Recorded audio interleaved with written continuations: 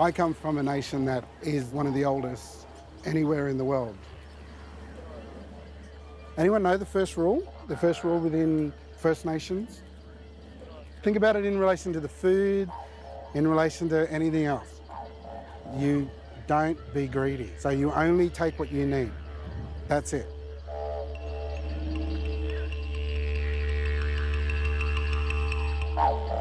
I'm Jodie Orcher. I'm a ULRA Barkindji woman from Brewarrina.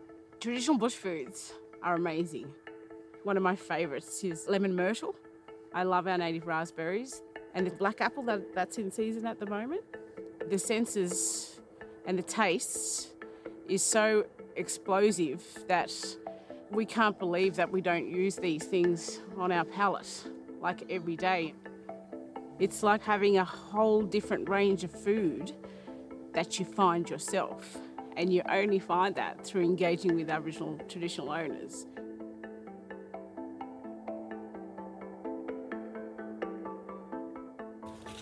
So this is a Davidson plum. So, like most plums, you polish it to get the blue off of it, and then you split it in half and open it. It's a sweet, it's got a sour, but it has a sweetness. Oh, it's delicious.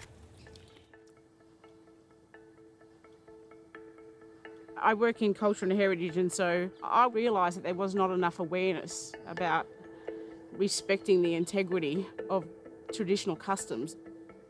It's about access and recognition.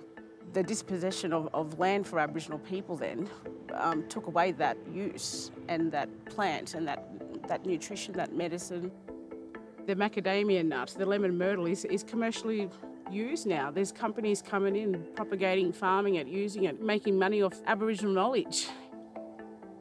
Everywhere people are making bush food books that are possibly not even Aboriginal, and all these types of things. Fingerlime is actually going to be the second biggest product for native foods in Australia very, very shortly. It's about $70 to $150 a kilo. Very expensive. The majority of bush food companies and suppliers and all that kind of stuff in Australia are owned by non-Aboriginal people. I would like to see in the future people in the culinary world specifically buying from Aboriginal food service providers. I think they need to acknowledge who showed them that, where they got it from, what country they're on. That traditional practice has been passed down for ages, and that's why they can eat it, you know, so they need to recognise those things. I would like to see Aboriginal people being able to propagate and farm their own foods in their areas where they are. Therefore, it's allowing them, that community, to keep growing, keep propagating and keep farming. If we can support that economic development for the community, we should. Over here is our outback rub brisket. It's been going for about 12 hours. So, it's all been smoked with red wattle, paper bark, and basically get the leaf and put it in the water. But this is curry style. Yeah.